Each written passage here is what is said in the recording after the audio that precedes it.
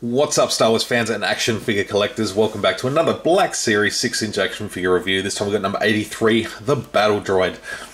This is a superb action figure that I'm going to need at least another 3 of, just to have a little squad of this one. So we've got the little write-up on the back saying, Battle Droid, rather than the flesh and blood warriors, the Separatists prefer mindlessly loyal soldiers that are easily controlled. Battle droids are dim-witted and no match for clone troopers or Jedi, but they weren't designed to be smart. They were designed to overwhelm Republic civilians through sheer numbers, something they do very effectively. Getting rid of that box, let's take a look at this guy. Yeah, this is a fantastic figure. This really is. Just going to tilt the camera up a little bit more because he is a lot taller than I expected, and it works well. I'll just compare him to Mace Windu in height, so it's about right. But yeah, it's a really nice figure. Yeah, can't wait to have a few of these guys, and no doubt we'll get some repaints and repacks in the future. But the articulation, you can fold him up. I haven't folded him up yet, so you're gonna have to bear with me while I do that. But he does fold down into his little folded up pose. Yeah, I just wanted to give you a look at the figure as a whole before I do that. So some nice details throughout this guy. Nice paint apps, wear and tear, weathering down the face. Articulation is plentiful, very impressive. We've got his droid blaster.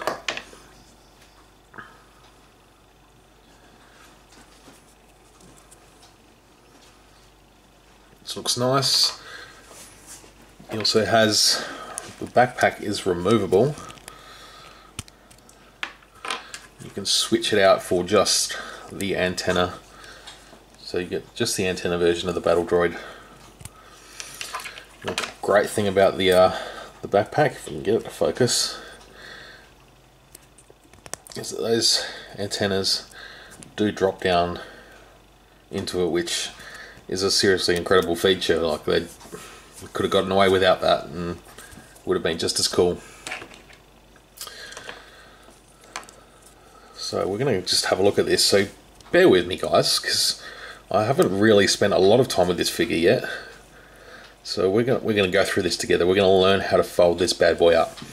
All right, let's start with the legs. So let's have a look at the joints here. We've got ankle joints, and we've got a swivel there as well.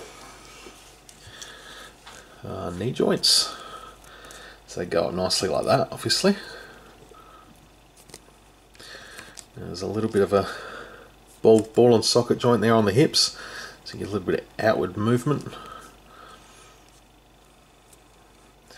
But these legs are going to fold up very nice and tight. As you can see, the groove just locks it in like that. Now, I think we go with the head next. So that little bit does pop up. The back of the head flips up.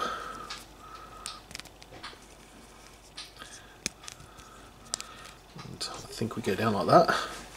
And if we look at the arms, there is a swivel, there is a hinge.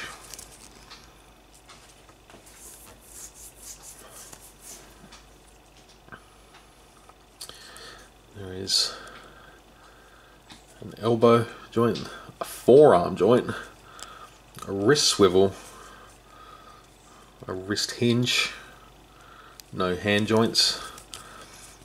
So really, Basil, stop.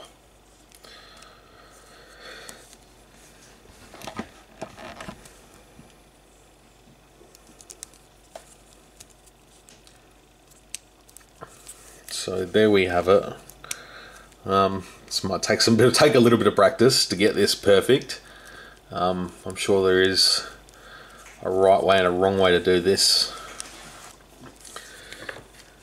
I'm just going to see if he sits on his own. There we have him. We can put the backpack back on and we can peg that blaster onto the side of the backpack. All ready to fold out and head into battle. It's an absolutely excellent figure. I'm really happy with this one. I'm impressed. I can't wait to get a couple more.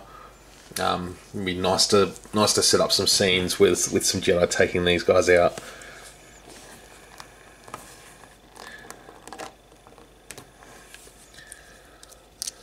I'm just going to do this quickly again.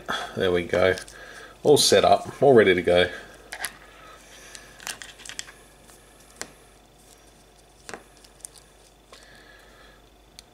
Absolutely fantastic action figure.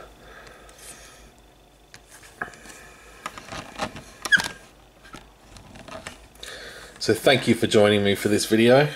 Any comments and feedback, just drop them in the comments below and I'll reply as soon as I can. Until my next video, may the Force be with you.